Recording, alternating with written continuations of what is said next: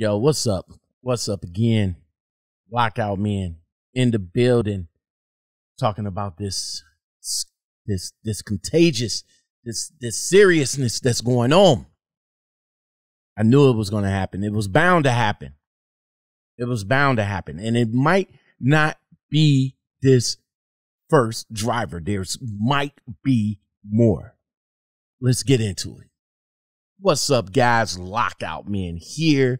I am your humble host. Welcome to the Lockout Men podcast. Man, I knew it was going to happen. I knew it was coming. Knew it was coming. You know, we in the midst of this outbreak right now, we truck drivers put our lives on the line for you guys to make sure that you get what you need, whether it's medicine, whether it's food, clothing on your back, the cars that you drive, the houses that you live in, the supplies that you need for these houses. Everything is brought by a truck driver. And we don't have the luxury. We just don't. We don't have the luxury of sitting home and working from home. We just don't have that luxury. We don't. It's just unfortunate that you guys get to have that luxury. The dispatchers, the CEOs, the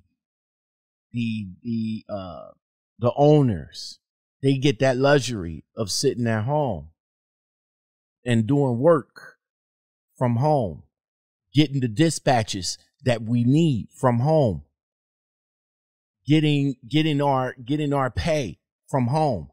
Us truck drivers, we don't have that luxury. We just don't. It's unfortunate that we don't. Now, some truck drivers out here are yelling off the top of their lungs like, yo, we should get more. We should get paid more. We should get hazard pay because this is a hazard now. But unfortunately, one of our own came down with the virus. An OTR truck driver from Rhode Island described his experience from being diagnosed with the virus. In a report, the truck driver says that he started feeling symptoms at the beginning of the weekend after 2 weeks out on the road. While the symptoms started off mildly, he said that it soon escalated. It was getting hard to breathe, chest pressure was getting hard on him, and he just felt like he was being squeezed in a vice. He had to go to the hospital. And at the hospital, he was tested. And unfortunately, he was tested positive for the virus. He was released and now he's at home for an unprecedented amount of time. Now, being the truck driver, you don't have that pleasure. You might not have no 401k. He don't know where the money's coming from. If he's saved up, like we supposed to, maybe he might have some fallback money, or maybe he might have some of that stimulus package that might be coming his way, or he can file for unemployment and hopefully he can get back on the road. My prayers is going out to this man. Let's go to where we at. Let's go to KW or WPRI for the report. A local truck driver says he tested positive for COVID-19. He doesn't have the choice to work from home, and he has concerns for his colleagues out on the roads, not just about their health, but about their access to basic needs. Eyewitness News reporter Sheena Lasciuto spoke with him and has the story that's new tonight. As a truck driver, Chris Bordes says he feels like there's not a lot of precautions being taken to protect him, and he admits he's not sure if there's a clear solution to his concerns, but he's hoping his story can help others understand what it's like. Many are praising truck drivers for playing a major role in the fight against COVID-19, acting as the lifeline to groceries and supplies while putting their own health on the line. And the truck drivers have to stay out. You know, they have to keep rolling.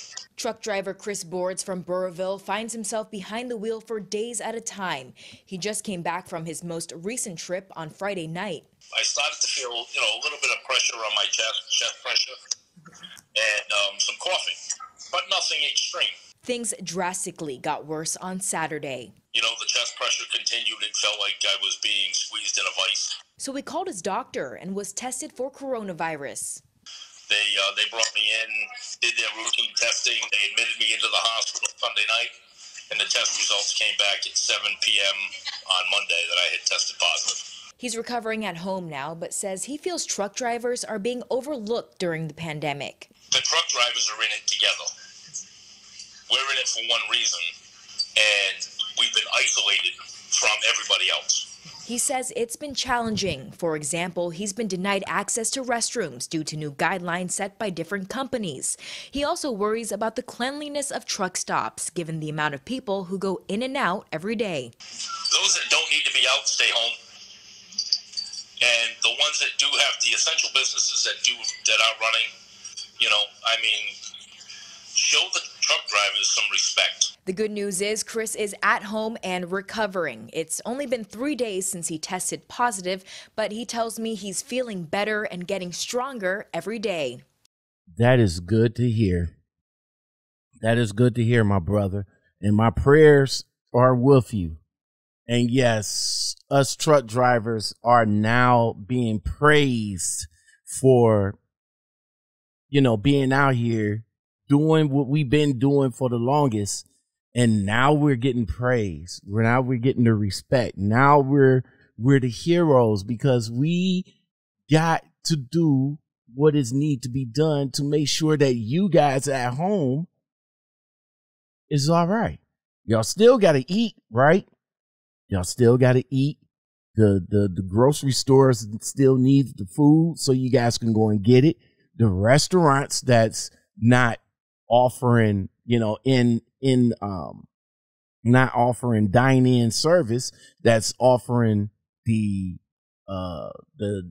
dine out or the walk up or the cashless or the deliveries, the contactless deliveries. They still need the products to make the food. Who do you think that's going to bring it to them? Us truck drivers. We the ones that's going to bring it to you. We the ones that got to go out and sacrifice now, put our lives in danger. Am I being a little forward by saying danger? Am I? I don't know. Am I being a little forward by saying danger? We literally putting our lives in danger. Think about it. Let me know what you think about it in the comments below. Like I said, much love to this truck driver. Unfortunately, he was up in the Northeast where his heart is hit. And he don't even know. It says right here, he don't even know where he contacted from. So now it's imperative to wash your hands, to put some gloves on, and maybe now a face mask, I guess. Because we don't even know if it's airborne or not. Because it's a lot about this virus we really don't know about. Everybody is speculating. Everybody is just opinionating. But in all honesty, we really don't know. And what we don't know is what we fear. We fear the unknown. So hopefully this get out to everybody. If you in the truck stops, make sure y'all clean up them restrooms. Make sure that y'all go in there, like, instead of every half an hour, go in there every 10 minutes. Make sure those showers are clean and disinfected. Make sure that these rest stops are clean. because us truck drivers, we're out here and we need to be protected too. Unfortunately, we can't work from home like a lot of you guys can. So my prayers is out to this young man. He's getting stronger. He's getting stronger, you know. But one other thing before I get up out of here, you guys, the public, you guys need to realize that truckers, truck drivers like myself are putting their health and now life on the line in order to serve the American public. Myself, along with this young man right here, we just ask that we just be treated with a little bit more respect. That's it. That's all. And even after all of this, I'm hoping that we still get treated with a little bit more respect. Yo, I'm Lockout Man. I appreciate you guys joining me. Thank you very much. If you guys want to holler at me, or you guys got something to say, or you want me to talk about something, definitely leave it in the comments below, or hit me up in the Gmail, lockoutmenpodcast@gmail.com, or hit me over at the DM over at Instagram. Y'all know where I'm at. Y'all know where to find me. Don't forget to like, subscribe, comment, share, and hit that bell for more content like this. And on that note, we are gone.